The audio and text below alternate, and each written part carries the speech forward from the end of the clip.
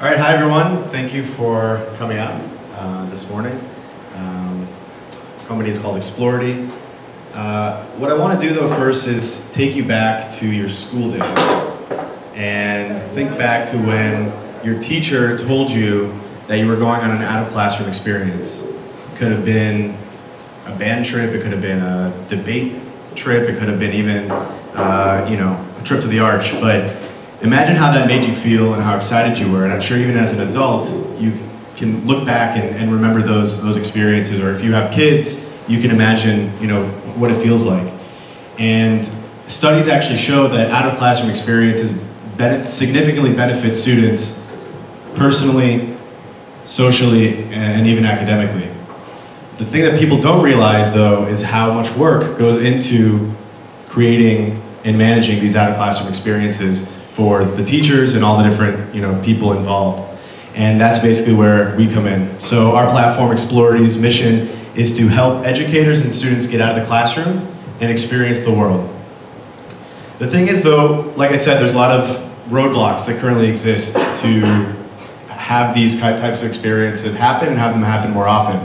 So one of them is just the hours of work that it takes for teachers before, during, and after. Obviously, the more complex it is, the farther away it is from the home base, from the school, it gets more complicated. If it's multiple days, if there's lodging and rooming lists and busing lists and even flights, it get very, very complicated.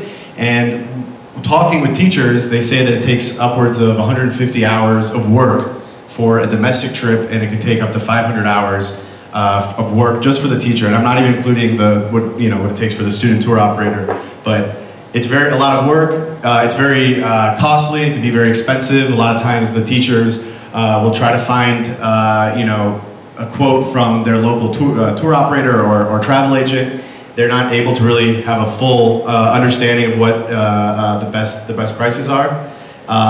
The programs themselves aren't funded by the school, and a lot of times the teacher needs to be able to prove to the administration, to other teachers, that the trip they're taking to Orlando isn't just a fun trip to Disney World, but there's actually some educational component to it. So all those different aspects sort of go into it, and these are some of the typical complaints that we have heard from teachers when it comes to these types of out-of-classroom experiences. So there's a lot of different apps, websites, email chains that exist. Before the experience, like I said, with a tour operator, just to find a quote, they have to literally call them up. It's sort of like the 90s when you have to call up your tour, your travel agent to get a quote. And it's a lot of work, it's very inefficient, and also the parents and students today really want intuitive technology. And that's really, the question, why now? Why are we focused on this problem? It's underserved, but also more and more teachers, more parents today are millennials. And millennials understand the value of experiences over things. And this is the type of, these are the type of experiences that are really once in a lifetime for students, for kids. And we expect the parents will continue to fund these types of experiences because they understand the value that it brings to their kids. And just in the US alone, this market is $5.6 billion. In the rest of the world, obviously you're talking about China, Europe, South America. These are huge markets, and it's only growing as people really understand that in today's world, to stay competitive, you have to be international. You have to go outside of your little bubble. So that's really where we come in. Explority makes it simple for educators to manage these kinds of out-of-classroom experiences, streamlining a lot of the different processes that in the past or even currently involve a lot of different paper checks and paper forms and back and forth. And these are some of our early customers, nonprofit organizations that actually run educational experiences, and saying that how much time that Explority saved them. So it's a little hard to see here, but 30 to 40% of the time, it's a game changer, save days worth of time. So there's the logistics aspect of it, there's the educational content that they can add, and there's also the communication they can have between all the different stakeholders that are involved. So our platform really serves as that central hub for all the different stakeholders involved, which obviously include the teacher, the educator, the parents, the students, but then also the school administration any vendors that might be working with, different sponsors that might be sponsoring the experience. And really what we're going after with our platform is to have intuitive collaboration. Intuitive. Yeah, okay. Intuitive collaboration. I'll grab some of that. Automated work. Automated workflows. And really save everyone a lot of time and effort. So good thing I have a loud voice. So already while we've been in beta, Explority has over 10,000 users.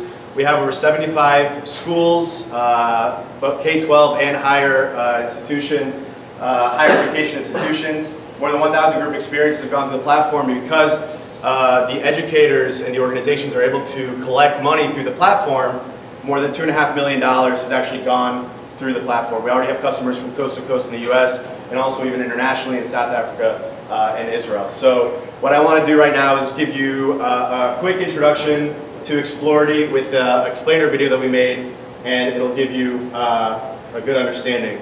So, you put together student trips. Chances are you're spending countless hours planning, organizing, and managing to try to give your students a fantastic experience. The time and frustration of juggling multiple files, paper checks, permission forms, and back and forth emails can quickly add up. And with costs going up and teachers' workloads increasing, time and money matter more than ever. So start working smarter, not harder. Introducing Explority, the ultimate, smart, easy-to-use group experience management platform to handle your student trips, all in one place. Explority helps you throughout the entire life cycle of your trip. Use our marketplace to find the perfect experience from top-rated student tour operators with other teachers' reviews. Browse existing trip options, or easily create your own plans and receive competing quotes. When it's time to get students and parents on board, say goodbye to messy email chains and use our awesome group engagement app. In one dashboard, Explority lets you create and instantly send interactive forms and documents to students and parents for quick collaboration. Collect and manage payments effortlessly with automated invoicing and optional online payments. Put together educational content and multimedia related to the trip for students to learn and enjoy. The best part? Get an instant look anytime on exactly where things stand. It couldn't be easier. Receive competing quotes for the best prices. Save days worth of time with automated processes. And create amazing experiences for your students.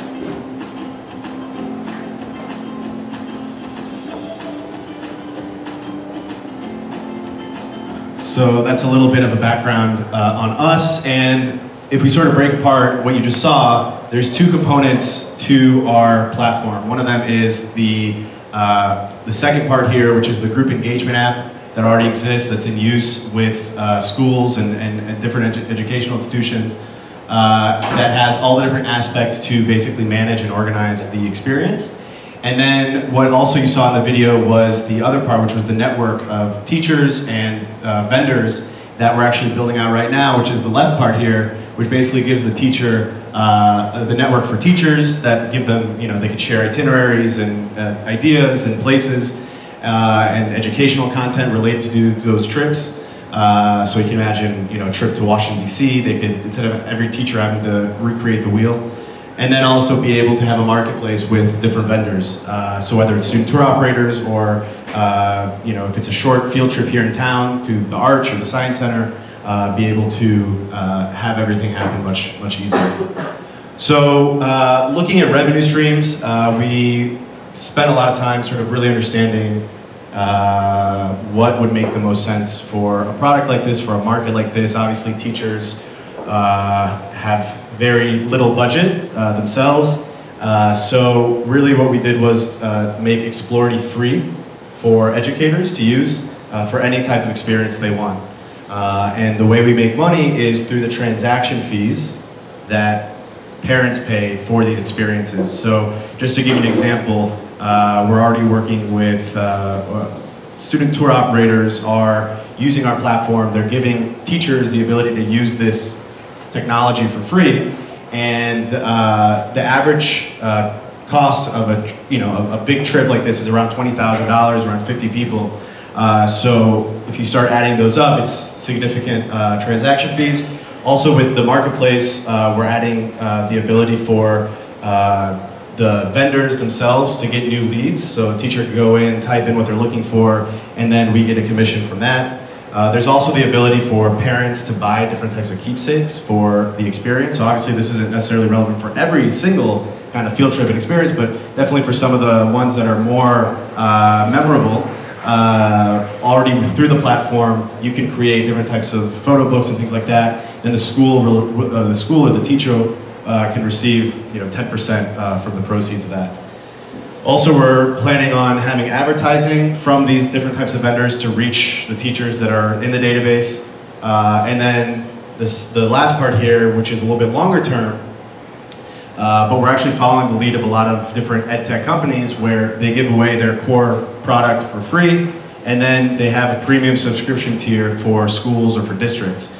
So that's actually, we've already started talking with superintendents here in town that have mentioned that having a platform like this to be able to oversee all the different things that are happening across the school or on the district level really helps them out. With risk control, we've talked with a number of different schools that say that a big problem for them is when a class is out or a teacher takes students out of the school, a parent, or maybe there's an emergency that happens and someone calls in the secretary.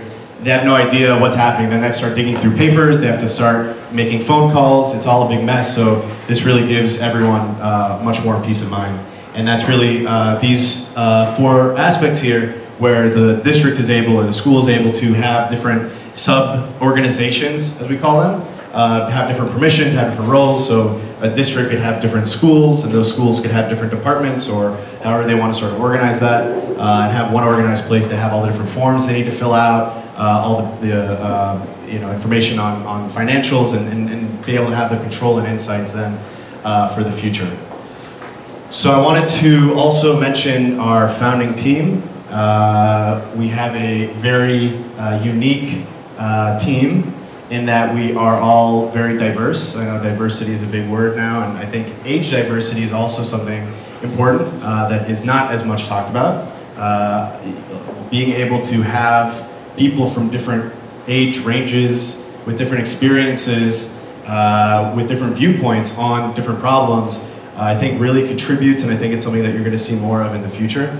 I know for a fact that if I would have started a company with two other guys my age, we wouldn't have been able to go through as many problems and solutions as we do now, just based on experience and different viewpoints, like I said. So just a little bit about us. I'm Alon, I'm the CEO. I actually graduated from Mizzou, from University of Missouri. A few years ago, I majored in computer science and journalism, and I minored in Chinese. So I have experience in tech in China and in Israel. Our CTO, Elad, actually graduated from WashU. He has a PhD from WashU in electrical computer engineering. And he is very technical, so he's able to take care of that aspect. And then Saul here, Saul Gilboa, our head of strategy and business development, brings a lot of strategic and management experience. He worked at BJC, community health and wellness, and really able to bring that broader view of organizational management. So one last thing I want to show you here is another video. This is actually a testimonial video that we made this past week from one of our teachers here in town, one of our early teachers that used it this past spring. She took a group of students to Chicago. So I'll let you show this and then be happy to answer any questions.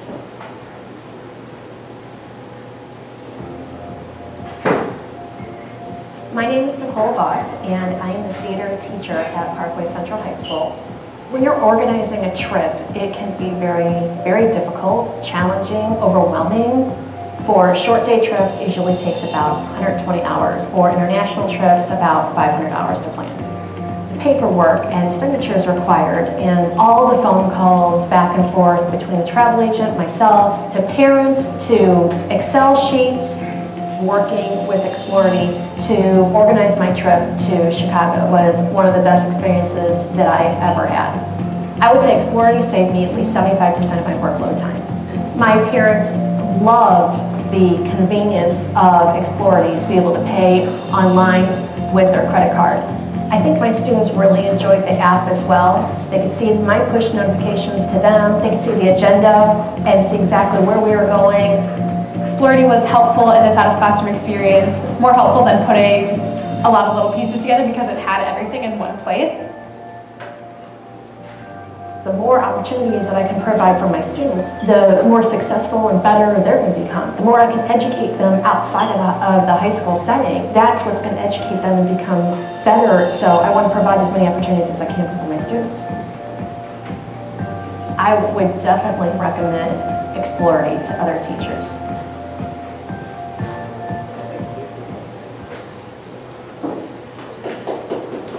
Thank you. So real quick, I do want to mention a little bit about sort of where we are now in terms of development. So like I said, we're working on a few different aspects of the product as well.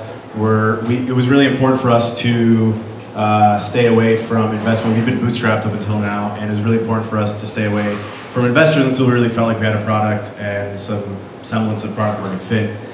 So now that we feel like we're in that territory, we're starting to talk to a number of different investors here in town and also elsewhere.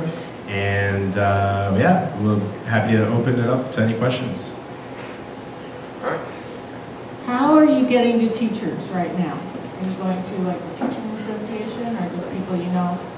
So up until now, it's been basically word of mouth and teachers here in the area. Originally, we started out, the product was more for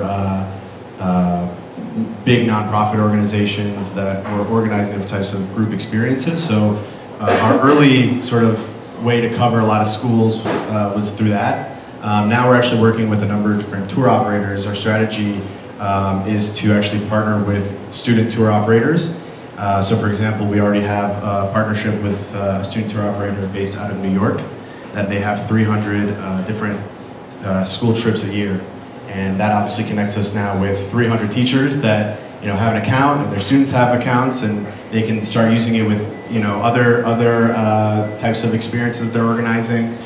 So their account is their account, and they can basically use it for those types of things. So in our strategy and our financial projections, things like that, what our plan is to really reach 10, 20, 30 student tour operators at the outset. That'll also give us the marketplace, like I mentioned, for the student tour operators themselves to get more leads, so it turns into a win-win type of opportunity.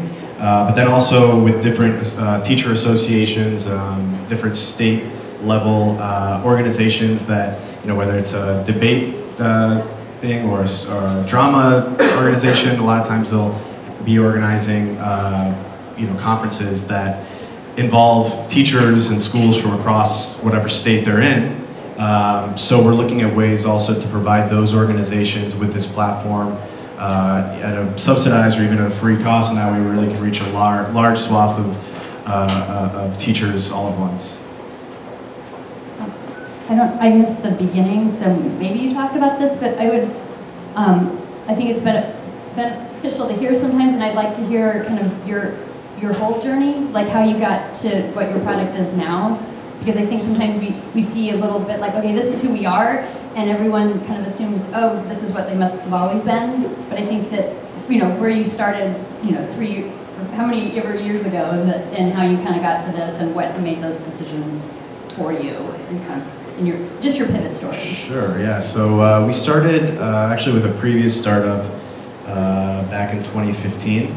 That was more in the travel space. The idea was to sell it to tour operators, and we decided that it was really in our best interest to expand to sort of a much larger audience. So in 2016, we actually started working on this current startup, and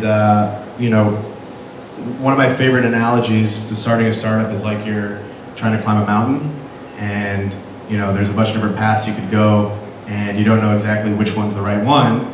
So you just go up one, and then you can spend a few months going up it, and then you realize that there's a dead end, and you actually need to go back down and try something else. So, you know, that's basically what we did, and we, you know, trying the big nonprofit organizations, you know, different types of organizations, and we realized that, you know, in marketing and in product development, you can't build any sort of strategy when you're, you know, we had organizations that were using us for different types of conferences and for trivia nights and for bike rides and all these different things. And obviously, when you know, have these kinds of use cases that are so different, you don't know, you know, where to start. Just to give you an example, even I-10 was thinking about using it, you know, within their types, you know, because they also have, you know, group programs, group experiences, things like that, in a little bit of a different way. But obviously, their needs are completely different than something else. So we decided actually this year to take stock of sort of what we built. Like I said in the beginning, you just don't have enough data points to really make an informed decision about what you are going to do. And we decided that, you know, based on who was currently using the platform and who was benefiting from the most, and who was sort of, which was the biggest market that was underserved, we really saw that it was educators and schools that had these issues. I would like to add, can you? I would like to add that basically we are from the beginning put the experience in the main subject that we wanted to tackle. Our platform category is a group experience management. So at the beginning we were tempted a little bit of looking to the travel agents or to the travel industry, promising people, we will provide you the best experience of your life. However, what we found that basically all of this need more the operational, the back-end technology, more, or at least they will not, it will be more difficult for them to deal with the real experience because they are businessmen that need to do the operation and the financial aspect. Then we went also to talk to the non-profit organization, and we believed, okay, now they will bring, and basically what happened that they are dealing with all this experience from sales point, how to get their donors, how to get, so it's much more sales person than experience. And coming to the education system, we found, and what basically the original intent, how we improve the experiential, you know, experience, education or any type of experience by having a better management and user-friendly, and all that experiences that basically are much more important to educators than to the other sections that we involve. So this is kind of a little bit of the pivot, but it's not the pivot, it's, we had always the same idea, but we tested several sector segments and understood basically where definitely is a product market fit. You mentioned that, I'll take the next question. You mentioned that you're looking to raise money, and what do you intend to do with that? Is this more, I mean, are you going to, I mean, it seems like you've got a finished product, and so it looks like the development, you're, you know, at least at a good spot, or is it more to go marketing, or, you know, how would you use this money, let's just say? Yeah, so the way we sort of look at it is, first of all, customer success, because we realize that, you know, you gotta have happy customers, and you gotta have customers that use it and that understand, you know, that are, you gotta prod them, especially in the beginning, to use it in the best way. But we're definitely looking at spending probably half on, like I said, customer success, but also marketing and some sales, and then also about 30% of it we're looking at also development, because while we have a working product that's in use, there's a difference between that and someone just sort of picking it up and using it and understanding it without holding their hand. And to get to that point, you know, it does involve a considerable amount of development and iteration and, you know, just sort of refining the edges. First off, great presentation. Really like the idea behind the product, to the point where I'm actually going to recommend it to a nonprofit I do consultation work with. I really appreciate that you brought up that you do still need some hand-holding, because I felt like I needed somebody to hold my hand a bit. I'd love to hear more about the teacher network that you talked about and what that what the purpose of that's going to be and how it's going to serve those teachers effectively. Yeah, so teachers are very networked and connected already, and I think that if you look at teachers who use technology, they're sort of you see them on Twitter, you see them online in different avenues and conferences, and they're very influential to other teachers. And I think that we can build something similar with teachers that are passionate about experiential education and things like that. Especially in today's world where you have somewhat of a trend to you have VR goggles and you have all these things that you're able to sit in your classroom and experience Washington D.C. But you really do get a sense from teachers and also from students that we've talked to that there's nothing like actually being there. And I think that if you remove a lot of barriers that currently sort of get in the way, and you get other teachers to get other teachers excited about it and give them ideas and make the process easy and share tips and ideas, then what?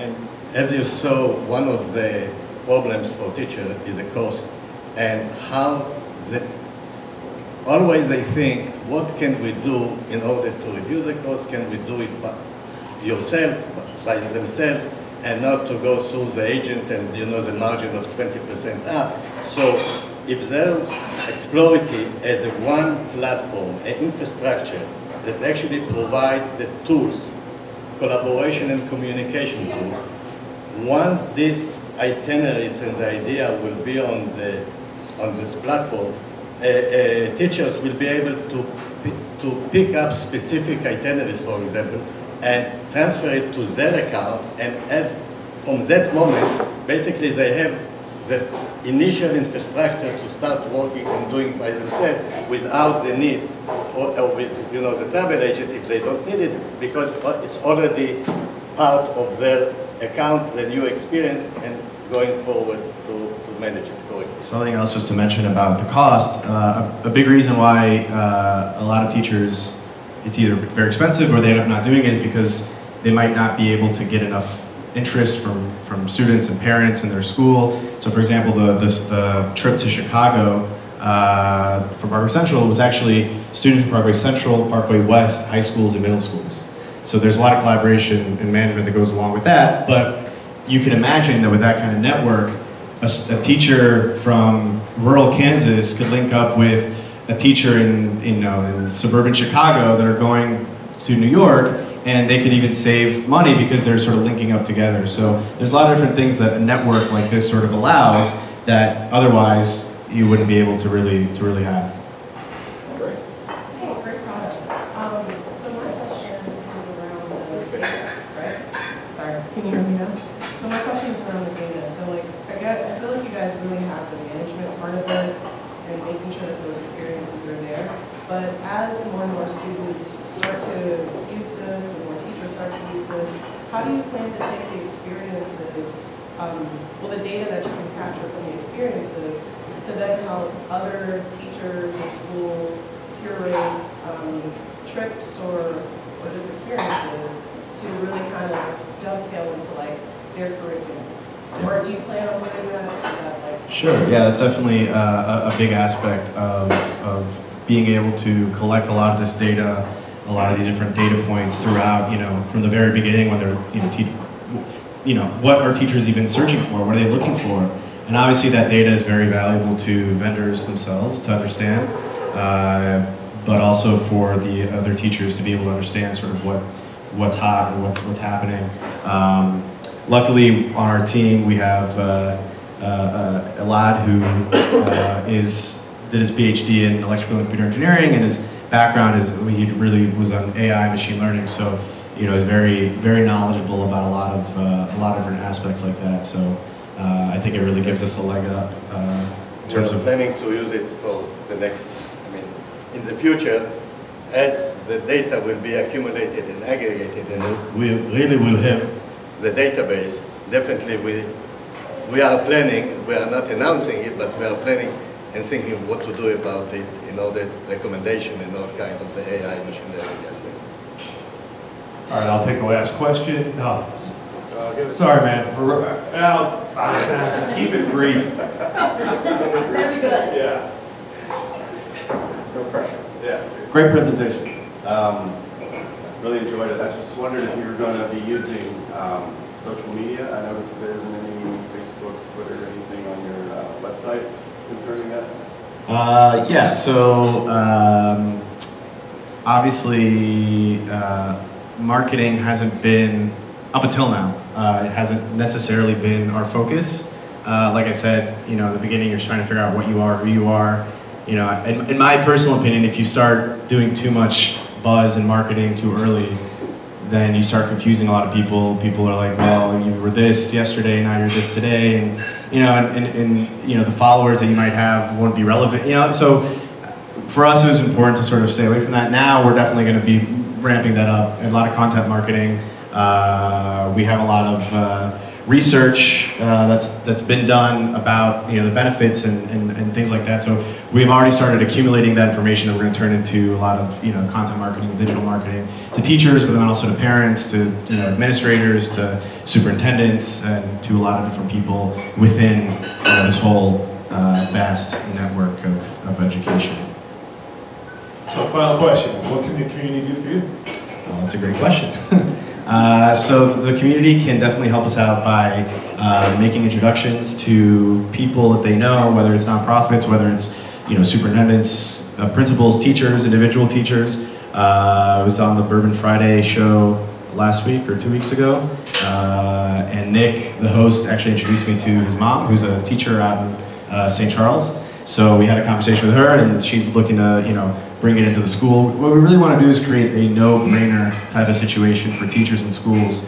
Like I said, it's free for them to use, so you know, we're trying to, part of the process of, you know, the product development is making it so even for short field trips that, you know, could only be 3 or 4 hours of work for the teacher to do, make it so that when they go on to Explority and just, you know, do what they need to do, obviously it's much less than that, the 3 hours, so it really creates a net win. But any and all network, you know, to people's networks, so introductions, things like that, would be very, very beneficial. I'd be happy to talk to anyone afterwards or even later. And although we have already schools from coast to coast, we have decided strategically that while we are based in St. Louis, while the ecosystem is, you know, growing here, we definitely would like that our marketing effort and building the regional infrastructure, I would say, of Explority would be in St. Louis. That St. Louis will be one of the regions that will enjoy Explority from scratch. It will be beneficial for us to work with the local teachers, students, and of course administration, and for them to be exposed to such a tool already in this academic year, because it's very important to move quickly.